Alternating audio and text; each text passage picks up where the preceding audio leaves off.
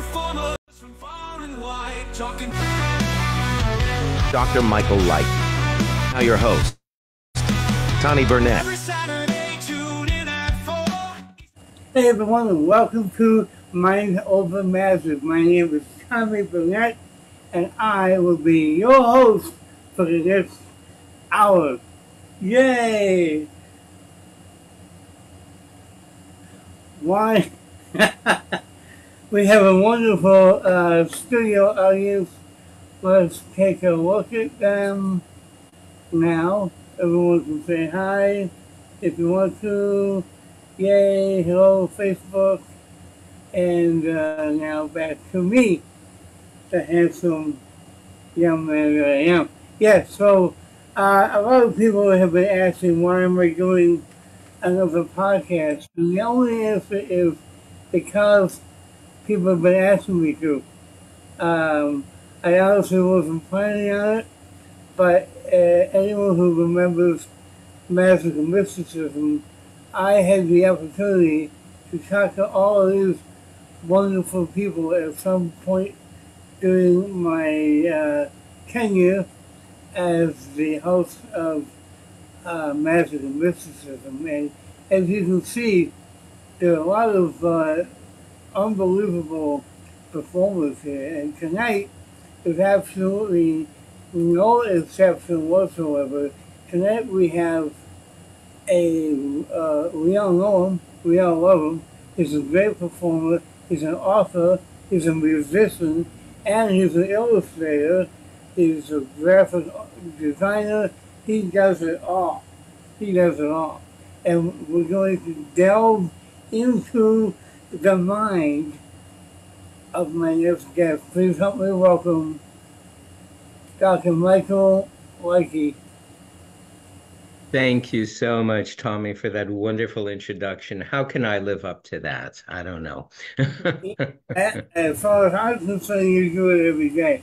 So, I'm just calling it like it is, right? But thank you for being on the show. I really appreciate that. And I gotta see if I can turn off those notifications. Anyway, yeah, so I know most everyone here in the studio knows you, but why don't you introduce yourself a little bit and let people on the world of Facebook and hopefully YouTube, when I put it up there later, who you are and what you do. Wow, seriously? Where do I begin? That's a huge question. And my wife would say he's very good at talking about himself, so let him have Good, it. and I can take a break. At this point in my life, which is I'm almost 68 years old. I'll be 68 if my wife lets me, July 20th, in just a few weeks. And wow. At this point in my life, I'm not schlepping magic props around, which I used to. My background is graphic design. I went to college back home in Montreal for it. I took 2 years of graphic design, 1 year of commercial arts. And right after finishing, I jumped right into that whole advertising thing. And if you're from Montreal or New York, it's very much like Mad Men, like that TV series Mad Men. So that whole ad scene back, I guess it was the 70s. Then it wasn't the 60s, it was the 70s when I finished college. It was like that. And typical, when I was doing freelance, I'd have many, many interviews. I'd phone hundreds of people a day, hundreds of companies a day. And then I'd go down for my interview and look, and there'd be like 100 people in the waiting room. So that's typical of a large city, of a big city, versus another town or city I moved to many years later where the competition wasn't as great. But I continued for many years doing graphic design and cartooning, my first love, Tommy. That was really how I learned how to draw. I was, I think, 5 or 6 years old in the hospital having my tonsils and adenoids out. And there was a chalkboard, the famous chalkboard. And I drew the Flintstones, and all the other kids that were there, they could recognize it, and the nurses were all impressed. And it's like, but this is what I do. This is what I do. I wouldn't say that, it's kind of like, yeah, so I can also draw Batman and Superman. I used to trace them until I perfected that and eventually made it into a career of graphic design because my father always said, you need a trade. Michael, we're Jewish, right? Michael, you need a trade. So it became graphic design and I loved it. I got to eventually draw a syndicated comic strip. At the time, it was the only Canadian syndicated comic strip. It was called Winnie Witch and the Giant Potato. And my Oh, boss was a big stickler for Disney. He was a big Disney fan. He had the hugest collection of Disney stuff in North America. There were a lot of articles written about him, and he was my boss. And I learned animation that way on the job and cartooning. And what a thrill that was. What a great opportunity. I went on to do editorial cartoons for many papers, not completely across Canada, but in Montreal, Toronto, Winnipeg. As soon as I moved to Vancouver, boom, it all stopped. But that's a whole other story. In any case, with that, parallel to that, I was loving magic. I know this is relevant to our theme here, but yeah, I a little bit, a little bit, a little bit. and just a wee bit mind over magic. How does this all relate? I don't know. But as a young kid of 5 or 6 years old, I used to love monster magazines. I'm sure most of us out there remember Monsters of Filmland, that monster magazine. And I ordered my first one and got it in the mail. I feverishly, like we do with magic, right? I feverishly opened up the envelope, and there was this full color, gorgeous magazine with pictures of Frankenstein and Dracula, and not only the Universal creatures, but also the Hammer, the British ones. And there was something I loved. Something that intrigued me and moved me, and I don't know why, but I could relate to it, particularly Dracula, Bela Lugosi, and Chris Lee for some reason. But also parallel to that was magic, my love of magic. Growing up in Montreal, we had many magic shows on TV every day. Well, we got the Magic Land of Alakazam, which was Mark Wilson from the US, of course. But we also had a local magician, and here comes where I got my name from, Magic Tom Auburn. And he had a show 6 days a week. On the Saturday, it was in French because we kind of have to be bilingual if you're from Montreal. And his props intrigued me as well. I remember we'd call it the mutilated parasol. He did that many times on his TV show, and there was something tactile or really neat that I loved about it. And all his props, he had like a little vase, and he'd make candy. It would be empty, and then candy would appear. And I loved that. I didn't realize that one day I would have very, very similar props and perform for hundreds of thousands of children and families down the road. So that was a little bit of my formative years. And you fast forward to when I'm about 14 years old, and guess who's on TV? The amazing Kreskin. The Mm, amazing Kreskin. I still love him. I think he's in his 90s, but the man's a yeah. genius. And I already had a few trick decks. That's all I'm going to say because I know we have some lay people, some non-magicians in our audience. Um, What, a trick? I've never heard of that before. what? I feel like a Svengali, and Mm, so you can mark my I feel words. like a stripper. Uh, yes, and so I was able to look at Kreskin shows and figure out some of those effects. I think I said tricks. That's a no-no.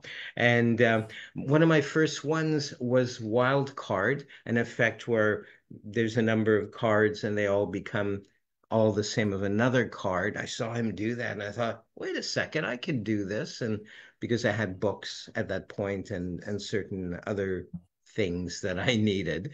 And the Rising cards I just did the other day, I think on either Open Mic or Tuesday Night Magic, was one of my favorites.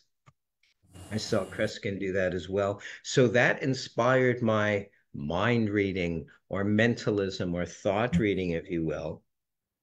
But as I grew older, I got into guitar in my late teens. I loved Cat Stevens. I still, well, I haven't in a little while, but I own several guitars and did a few gigs in Montreal, singing and playing.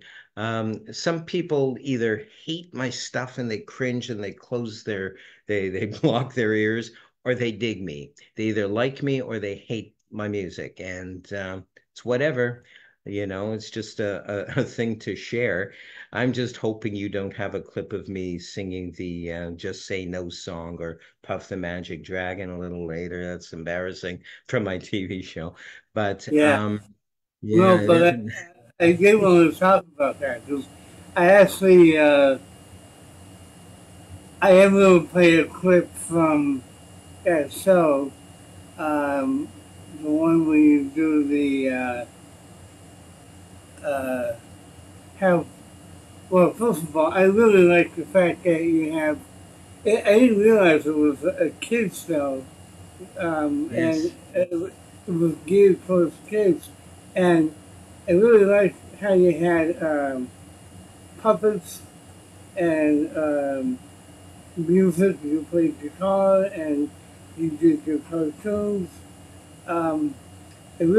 I think it's pretty, I mean, back in 1970, that was, well, I'm sorry, 1980 and 1990s, that was a good fit. And you can probably still make it play today, but I really thought you did a really good job with it.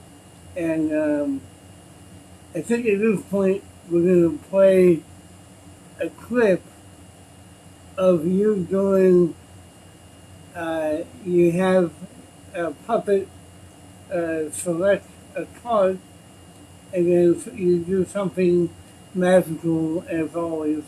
So here is Dr. Michael and his magic castle.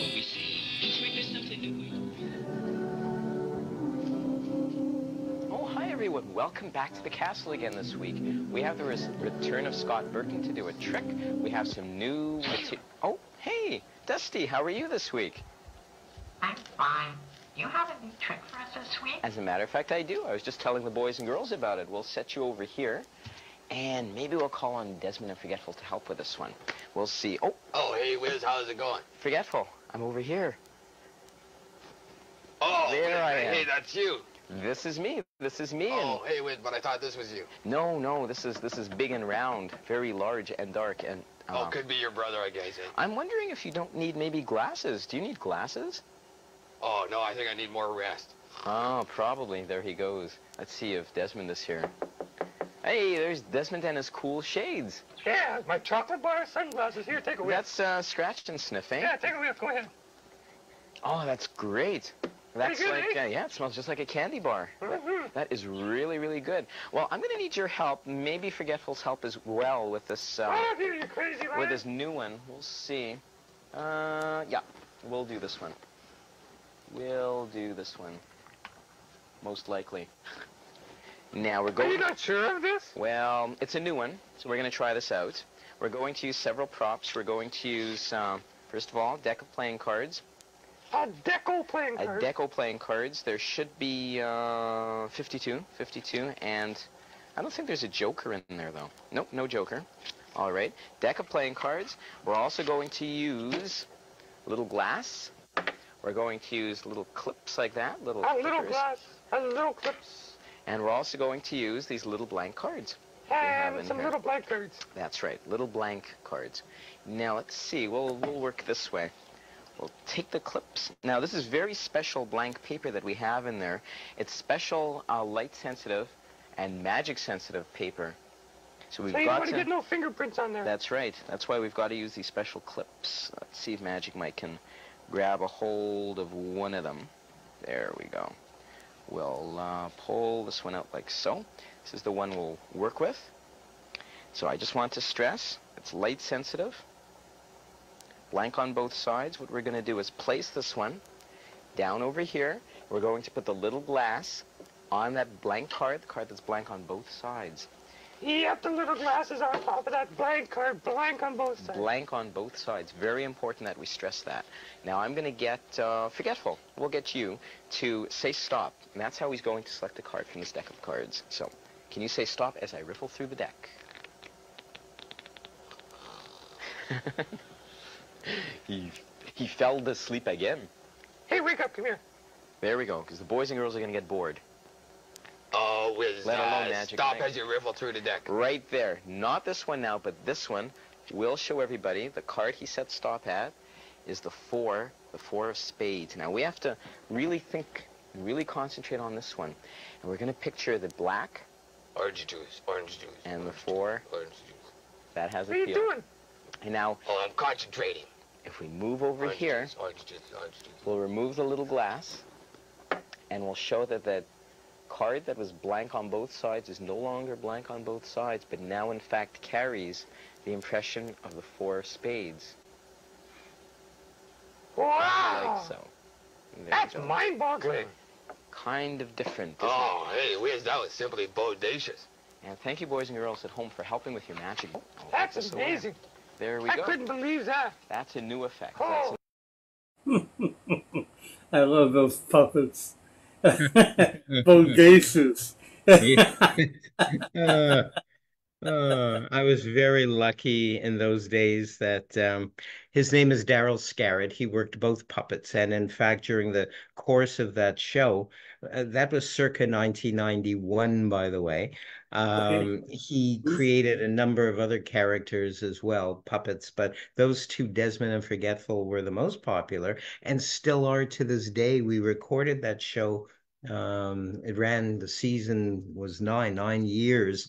But really, there was three different shows over the 9 years. There was Kitty Cabaret, where I'm sort of not a ringleader, a ringmaster, and I do magic tricks, but I'm surrounded by clowns, colorful clowns, and there's a clown college skit and all this. And eventually it morphed. If you read my bio, you'll understand why.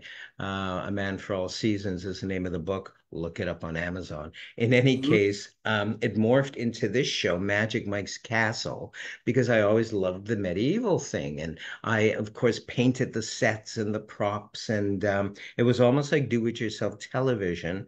It aired on Cable 11 in Winnipeg, Videon.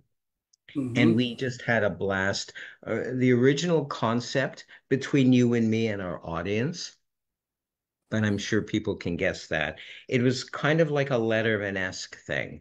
I mean, there was a lot of adult jokes in there that the adults would get, but the kids loved it as well. But really, I'm mocking kid shows, but I don't know if that came across. It probably came across as a very straight kid show. Of course, I was influenced by a show called Friendly Giant, which took place in a castle and he had puppets. And Mr. Dressup, another Canadian show, very similar in a way. And an American show, you may remember Mr. Rogers. So I love these shows. I watched these shows as adults, not as a kid. Oh, and Reading Rainbow. I loved LeVar Burton and that show as well. So we try to encourage. Yeah. Oh, I love that. You remember. You remember. So that was great. That was really the influence, was all of that, because it was my, actually not even childhood, my adulthood, but I'm kind of mocking in a way, but it was a very good-natured thing. The adult jokes hopefully were not recognizable by the kids, and the kids on the street, they would yell and throw things at me. No, they would yell, Magic Mike, Magic Mike. Yeah, great fun. I was very lucky. Plus, the agents took advantage of that in a good way for me. That was my gimmick in Winnipeg, Canada for 9 years. And I was very lucky lucky to have that show. I was the producer, but we also had it was a full studio. So we had what we call switchers. So they'd switch from this camera to the other camera and all that. And I Mm-hmm. had to do a rundown sheet, which was fascinating because each of the segments would be broken down in minutes and all that sort of thing. That was Sure. great fun. 9 years of that. Then I switched the theme a little bit and made it in present day Castle, simply because, not that I didn't love the costumes, but at the time I began guesting on a show called Skittlebits with Joey. Joey was a Juno Award winner. Juno is the equivalent to the Grammys in Canada. Okay. And I convinced him to put me on his show, doing caricatures, doing magic. And I was very lucky that had a huge audience who was broadly seen down in the States. So that would be Fargo and Grand Forks and adjacent provinces. It's true. Saskatchewan, Ontario, and all of that. So I was very lucky to have Joey accept me to be on his show as well. So yes, because his show took place in modern day and in a modern day attic, I thought, well, I'd be stupid. I'd feel stupid to show up in a medieval costume in present day in his present day attic. So I decided his show is really important. It's a good break for me. So I dressed a little too much like Copperfield and would come on his show once a week, every week for about a year or two and changed a little bit the look of my TV show to accommodate his. So that's the story behind the TV shows, which ended finally. I'm sure all the audiences and people still remember me in Winnipeg for that show, poor people. I'm sure they were happy to see that show finally end in 94, June 1994. And a lot of things got tied up then and decided, okay, had enough of minus 40 and minus 40 wind chill. Let's move to a part of Canada, unbeknownst to the rest of Canada, that has moderate temperatures, i.e., Mm-hmm. no snow. Mm. That's how I ended up in Vancouver. Wow. So, yeah, back in September 94. What month are we? It'll be exactly 30 years, September, in a couple of months, that I've Wow. moved out here. Wow. Very cool. Yeah. So much has happened since, of course, since I landed. Um, I came over on the Mayflower to Vancouver. No, there's movers that are called Mayflower, so I use that joke Oh often. yeah, sure. Yeah, we have Right? Mayflower. Yeah, yeah. So, yeah, that was quite an adventure because everything I was used to doing for years, animation, cartooning, singing, graphic design, magic, and I'm not saying this to brag, I'm saying this because I'm very grateful. Um, I won't give the amount, but the TV show allowed me and my agents to get top dollar for me. I come out to Vancouver, and it's like there's only two working magicians. Well, there's a lot of magicians, a wonderful community, but there's not a lot of opportunity. You would think that there would be, and I never visited Vancouver. I probably should have. And I came out here, and it's like, oh dear. There's no work for graphic designers. There's no work cartooning. No, what's that? Not what's that, but there were not, they were using syndicated comics by the cartoonists. Right, And right. and magic shows, wow. In some instances, I'm going to say this in retrospect, as a joke, but it really happened. I'd have people phoning me from corporations asking me to pay them to do a show. And nowhere in North America, I've been all over North America with my stuff. I've never encountered that before in my life. I've been approached by magazines for me to pay to have articles in their paper. And it's like, are you kidding me? So I don't understand that. I still don't understand that mindset. I probably never will. I miss every day, and I'm going to say that the East. I miss Winnipeg. I miss Toronto. I miss Montreal. I know New York because my family, half my family is from there. But I'm so thankful several years ago for discovering this venue, if you will, which enables me to be seen globally from the comfort of my home. I'm very grateful. Yeah, well, I'll tell you, we're grateful for you. We think you're a national treasure. I'm very grateful to be able to call you my friend. And before we get any mushier, and these are all out of order now, we're going to take a little break, and I'm going to offer a thing off of my website for free, including free postage worldwide. If someone can answer a trivia question, and the trivia question is, see if I can find this. Okay, so this magician used to hum loudly instead of using an orchestra while performing tricks that often failed.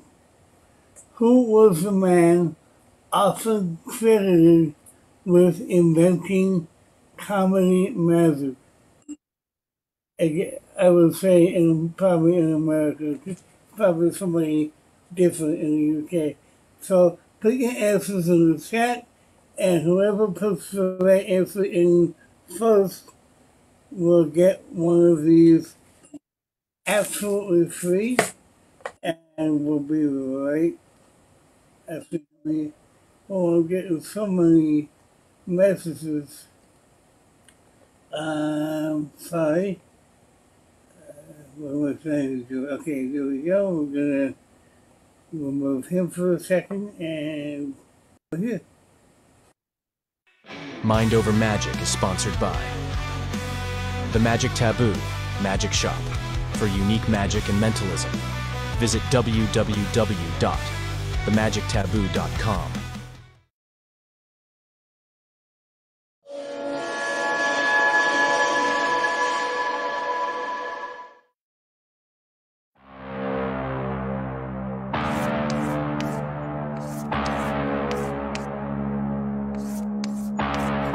We don't want. So we're going to clear these by giving them a little wipe with the chalk, and then rub that in, and that will keep the bad juju, if you will, from affecting what we're going to do today. And so that's one right there. And then we'll do the same thing with the next one. And we'll just rub that all the way in. And the same on the other side.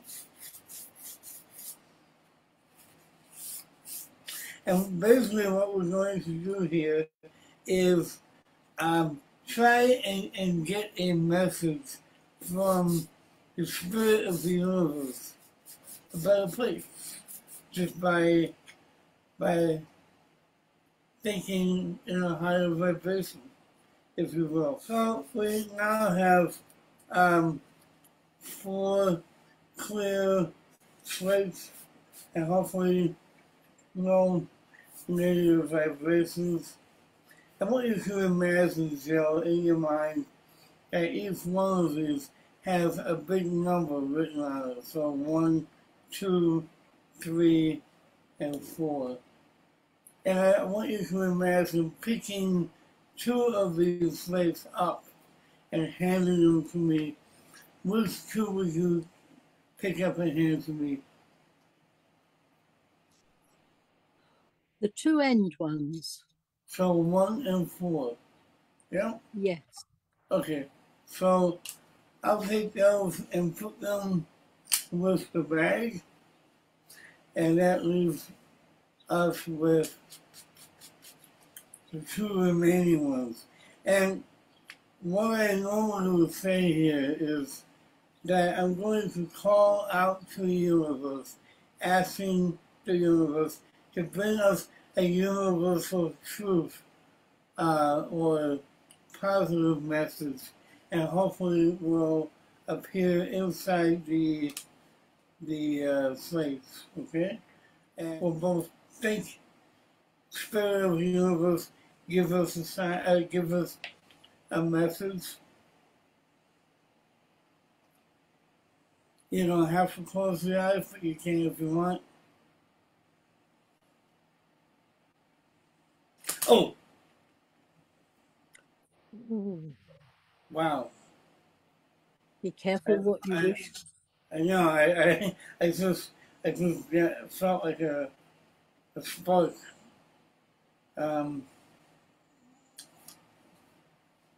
Wow, this is...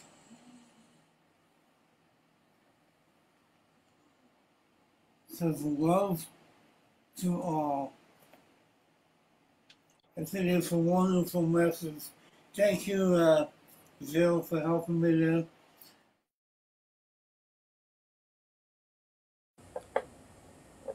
All right. So, during that, we got 4 answers from people in the audience. I'm not sure if anybody on Facebook put in any answers. I don't think so, but let's take a look and see.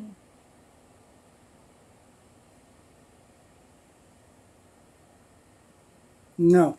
So, Simon said Billy McComb. Al gave 2 answers, Mantrano, and then Andrew said Roy Benson, and Al said Carla Valentine, and the answer I was looking for was Carla Valentine, who happens to be one of my inspirations for being funny. Al said he never hummed, but I've seen clips where he did hum, so I say guess he did. But Al, as far as I'm concerned, you won. So if you want to DM me your address, I will mail it to you absolutely for free. And please recommend the Magic Taboo to all of your magic friends. And now let's go back to talking with our friend Dr. Michael Leike. Let's bring him back right here. Yay! Yeah, I love that effect you did with the slates. It's one of my favorite. I don't know if it's Al Baker or who, I forget. I used to know, but as you know, yeah, it's by a guy named Dr. Daly.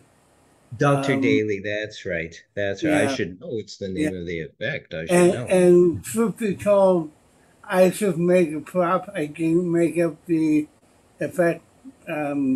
Dr. Daly did, and you can find the effect in the book Practical Mental Effects by Theodore Anneman. Well, he compiled it. And it's a really great effect. I know you do it using bigger slates. I wanted a pocket-sized one. It comes in a really nice burlap bag, and I'll show you I know you've seen it, but I love that feature that you could carry it in your pocket. So yeah, cool. exactly. If you don't want to use a bag, you just tuck them away. I like putting them in a bag. It gives it a little bit of a mystery to it. And the only thing that is not supplied is a piece of chalk, but it's easy to find. You get a whole box of them for $1, like a dollar store or a pound store. So yeah, Al, congratulations. Thank you for putting your address in there. I will mail this out to you probably on Monday. Okay? So congratulations. And the other answers were great, but as far as I know, that monitor was given to Carl Valentine. Anyway, I could be wrong. I've only been doing this for 50 years. Anyway, not this, but, magic. Anyway, Dr. Michael, what got you into doing bizarre magic? Because I know you like doing that nowadays. Yeah, what got you into doing bizarre stuff? So you said you wouldn't be in your normal bizarre garb tonight. So yeah. I did that on purpose too. So it really it was kind of an evolution. And I'm glad you asked me that question because a lot of folks from Winnipeg, Canada, they know me from the video that you showed from my show. And I did, oh wow, about 250 shows a year for about a dozen years in Winnipeg. That's a lot of shows and a lot of exposure. So they still remember me looking like what you showed. Right. And Right. when I've gone back a couple of times in the last 10 years to Winnipeg to do book signings, they remember me.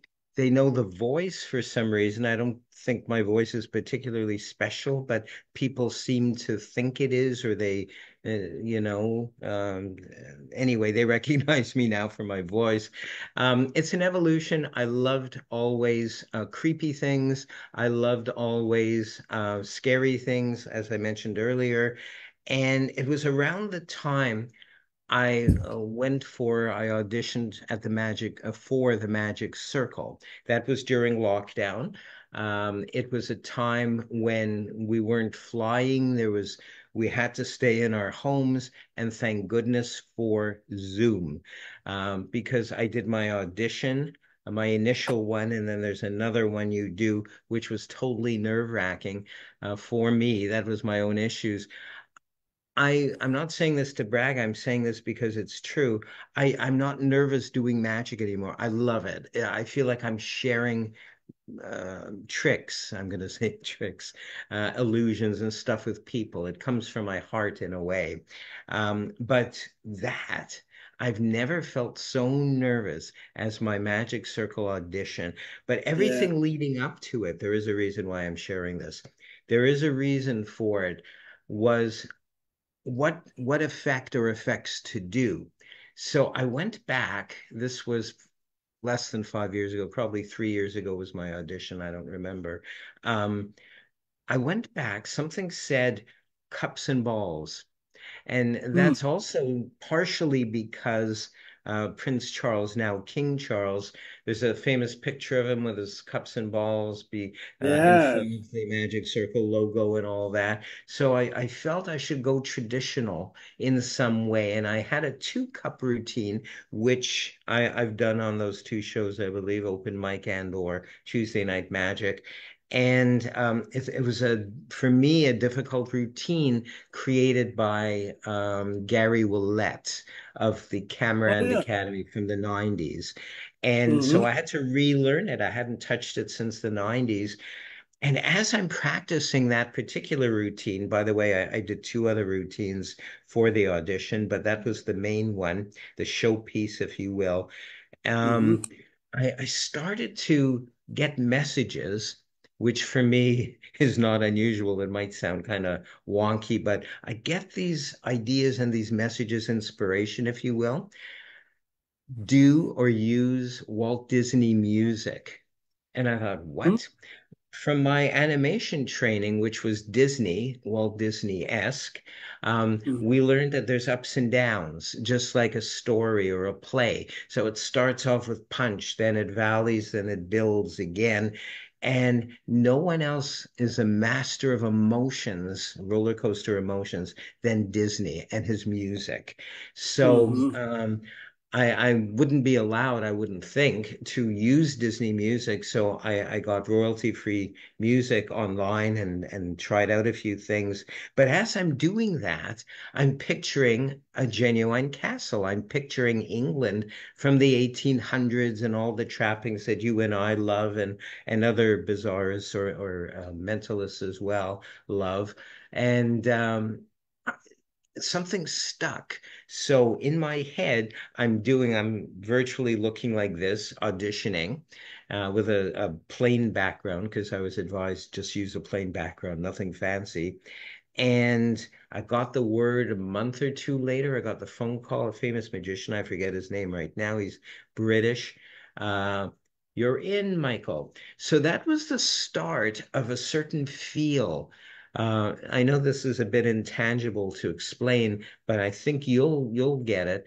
A feel for old things again. I hadn't had that feel, not just me because I am old, but a feel for old English castles and the wind and the dust and Dracula and all these sorts of things.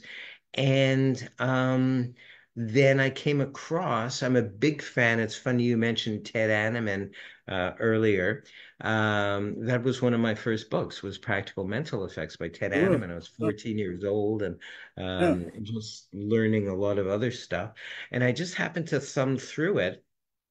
And there was the cephalalgia, that's the proper pronunciation, cephalalgia, which essentially means headache. I think it's Latin for headache. The spelling was changed because of the magician who created that effect, Stuart James. So he added in the two letters from his first and last name in the cephalalgia. And the cephalalgia, I'm not doing this. No, I don't want to plug this book right now. But on the cover of one of my books, we will admit, yeah. on the cover of one of my books is a cephalalgia that I built myself. So it's a little oblong cabinet with a drape that goes across it to close it, and a skull that sits on top, and neat manifestations happen. You open up the curtain and something appears. You close the curtain and open it, something else happens. It intrigued me, and all those years since I was about 14, I wanted to make it. I didn't know Abbott's makes it as well. They make a different version, but this is the original one that I made, and that put me over the edge. After that, I had to incorporate skulls. I had to incorporate smoke. I had to incorporate spooky things. So that, with my mentalism, which was actually my first love, mentalism, not magic, mentalism was my first love, then I'm running with it. So that was the start. Only about 4 years, my foray into what as magicians we call bizarre magic or spooky magic. Yeah, wonderful. Yeah, I love bizarre magic. I started getting into it about 4 years ago or so. In the future, I have a number of bizarre performers coming on besides yourself, so we'll be talking more about that in other episodes as well. But right now, I want to go into a special portion of the show called Magic Book Corner, where you and I are going to share our current favorite books. So, hang on. Magic Book Corner. Oh, Magic Book Corner. With Tommy Burnett. Yeah, Tommy Burnett.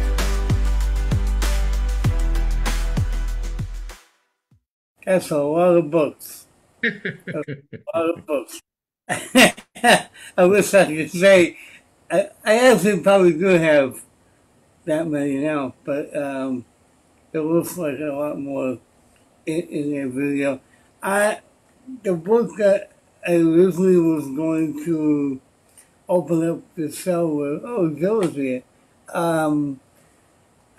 was a completely different book, but I decided on this one because I think it's an important book. It's not your typical magic book per se. It is written by a magician, but it's about how to promote yourself, and it has some really great ideas. It's called How to Successfully Sell Yourself by Paul Feder. And Paul is an amazing performer. He performs and lectures all around the world, and I've learned some really great bits of information out of here. He talks about active promoting versus passive promoting, and I've always been a lot better at the passive promoting because that means I don't have to do anything, and it wasn't until I started doing more active promoting that I actually started getting work. So I really recommend this book to anyone, whether you're just starting out or you've been in the business for a long time. It was written about 8 years ago, but it's still, the info in here is still pretty much up to date. He even gives examples of his own literature. So, like, he has his own business card there and explains why his business card works. He has postcards in here, front and back, with very little information, but all the information says you want to hire me before you hire somebody else. And it's really what it's all about. And so this is my favorite book right now, and you can get it on his website, I believe, paulfeder.com, and it usually comes for free if you buy something else. So if he has any left over, you'll probably get one, but you can also buy it. Anyway, Michael, before the show, I asked you if you had a favorite book, and you said, well, yeah, but I wrote it. And I was like, that's fine. So what book are we promoting today? Well, you know what? I was being facetious when I said that to you. I know that. I know that. I know you do. But I was also thinking, my goodness, I'm not saying this to brag as well. I'm saying it because I don't get that I've written 85 books and they're on Amazon. Right. Yeah. Most of them are metaphysical self-help. About 20 of them are magic related, either geared towards non-magicians or magicians. And so I thought what came to mind right away, and it was staring me in my face because my bookcase is right there, right across from me, is the third in the series. This is called Psyched, and it's available on Amazon. It's had really good reviews from magicians. Now, the way I've written it, and there's tons of photographs in here, I've taken some of my best bizarre magic effects. Some are not original, some are evolutions of other effects. As you know, magic tends to work that way. And I wrote it up, explained in great detail, but yet it's general enough that lay people won't, there's no secrets revealed in here. You can read this backwards and forwards as a lay person, and they'll be intrigued by it, but they couldn't possibly know the hints and stuff I was saying, sort of the way Penn and Teller do, so they don't give away the people's secrets. It's written like that, and I love it because now I'm going to get facetious again. It's chock full of photographs, also of myself in my formative years throughout the, oh Yes. my goodness, was that me? And what all my Magic Mike books or Dr. Michael books. Let me get myself out of here. So those again. So I feel like everyone I'm can doing a book test. You realize that, don't you? Let's stop here. stop. Oh, actually, that's really good because look where we stopped. We stopped at a picture of my mom and holding me up, if you can believe that. So that was pretty good. Pretty good. A little bit scary, but nonetheless, we stopped at a good place. And the one word on that page, no, we're not going to do that. There's my mom and dad in there as well. My dad was a drummer in Montreal and Oh New wow. York way back in the day. And so there's about 70 or 80 pages of photographs. That's me at age 4. Frightening little tyke. Look how huge my head is.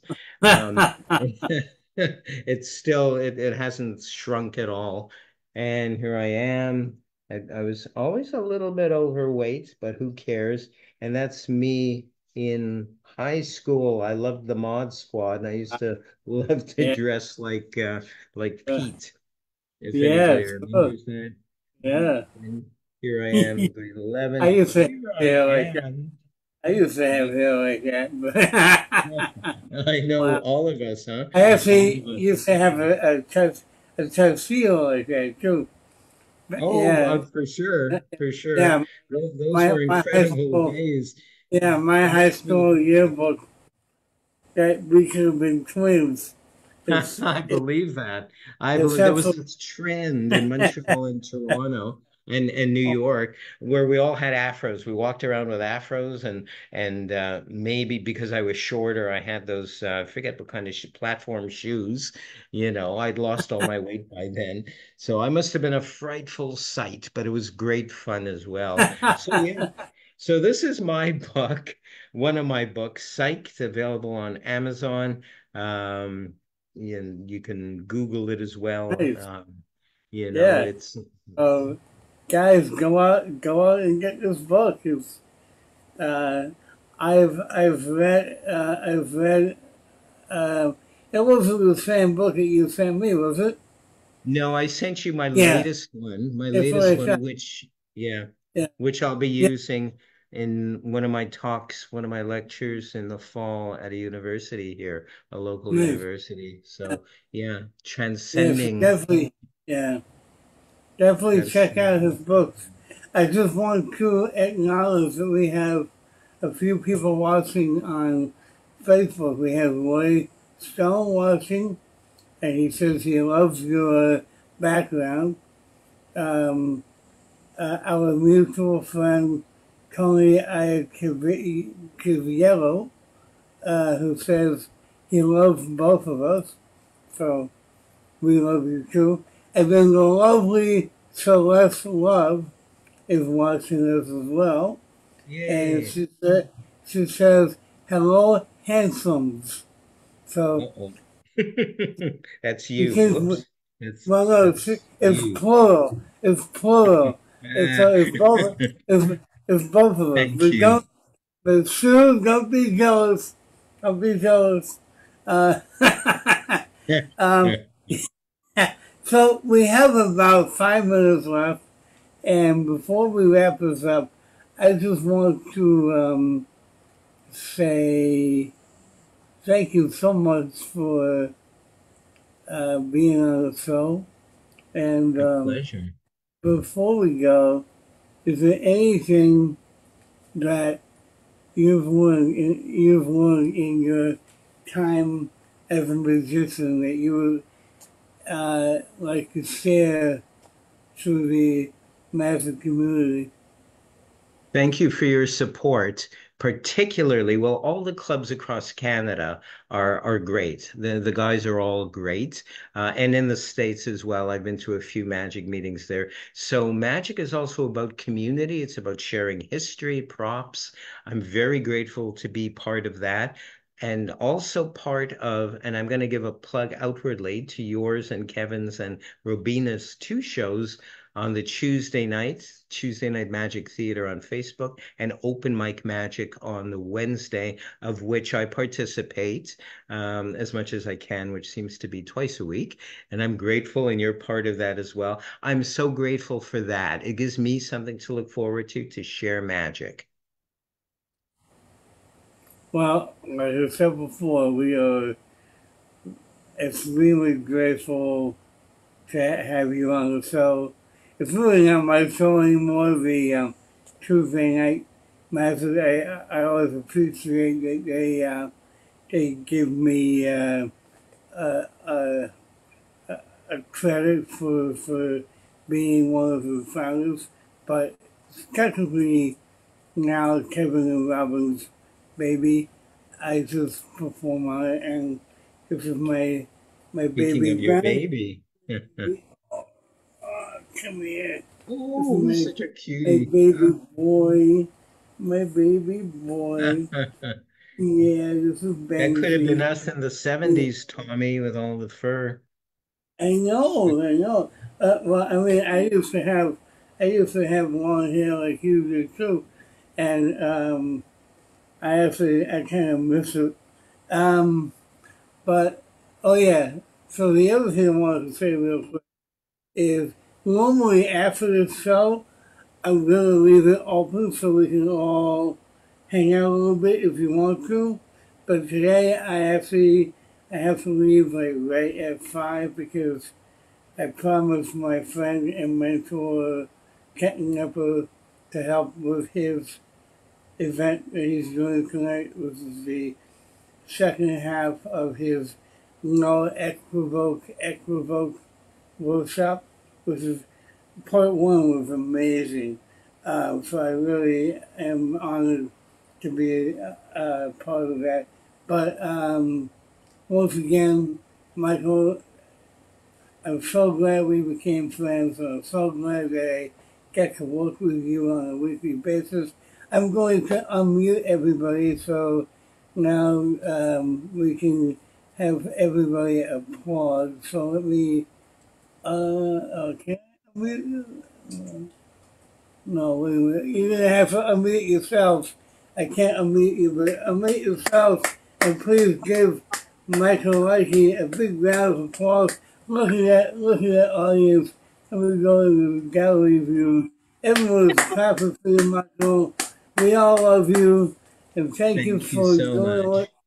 thank you for doing what you do. And yeah, so we're gonna close the show with another video if I can find it. And next week, my guest will be the very funny and very wacky Saul Snyder. And I know it's going to be a great episode. So thank you all for being here. Thank you all, everyone on Facebook for watching. And I'll see you next week. Bye-bye. Bye-bye. You've been watching Mind Over Magic with Tommy Burnett. Thank you to Dr. Michael Likey,